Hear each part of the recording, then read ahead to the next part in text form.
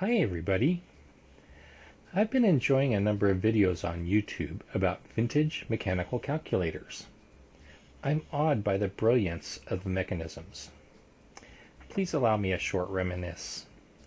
My first technical job out of high school was writing assembly language for custom timber processing control and data management equipment manufactured by my employer.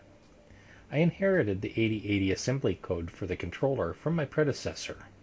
Over the years, I improved the code, but I never took the time to fully understand the integer multiply and divide routines I had inherited.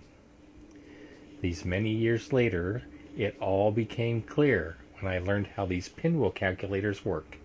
I love serendipity.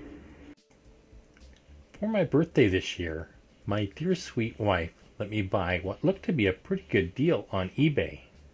I've been following similar auctions for some time, so I was confident with this purchase. Then the package disappeared for a month and a half. My confidence was nearly gone when I finally saw the update. The package arrived 2 days later.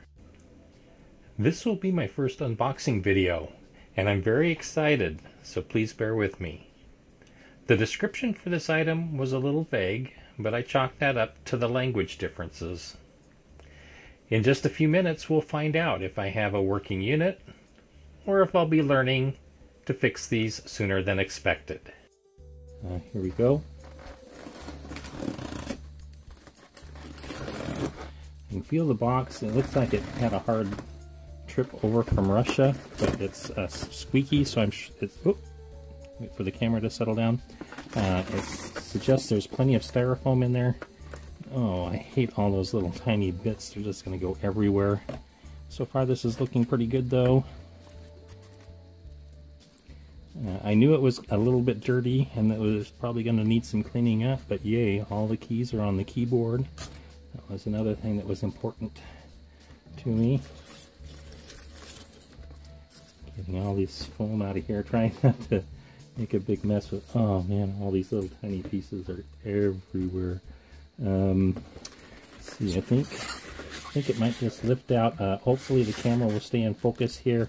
If we lose it, we'll come back with this sitting out on the table and we'll go from there. Lord, that thing's heavy. Can you take the box away? Thank you. That was my lovely wife, my lovely assistant helping out there. Oh, good Lord. All right, well, there it is. Let's pan down here a little bit. I think that's about as low as it's going to get. So I'm going to pause here. I'm going to clean all the styrofoam off of there, get a better angle for the camera, and we will be right back. Just a few pictures of it after I vacuumed it off.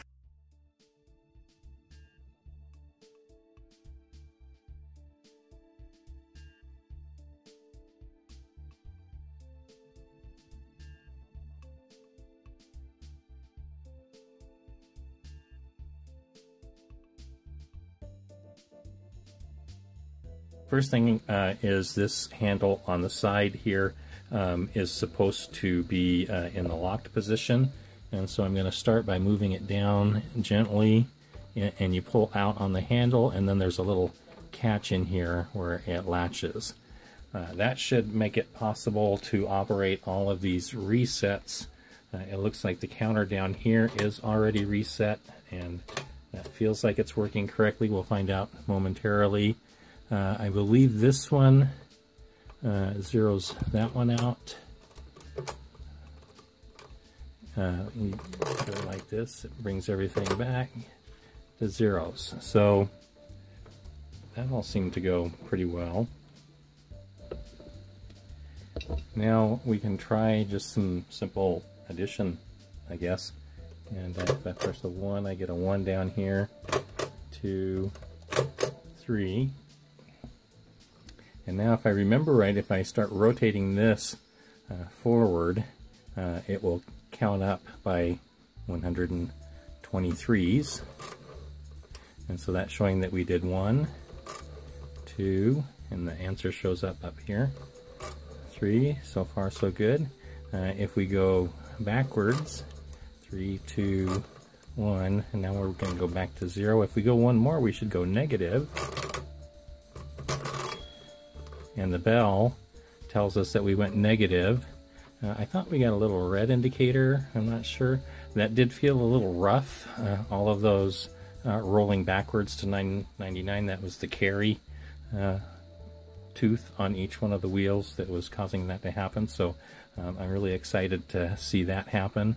But oh yeah, that felt a little a little rough. I guess I'm gonna have to get used to what it feels like.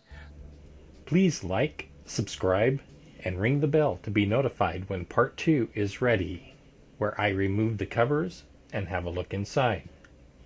Check the comments below for links to some of my favorite videos on this topic. Thanks to my wife for supporting my hobbies. I think this is one of the best gifts I've received. And as always, thanks for watching.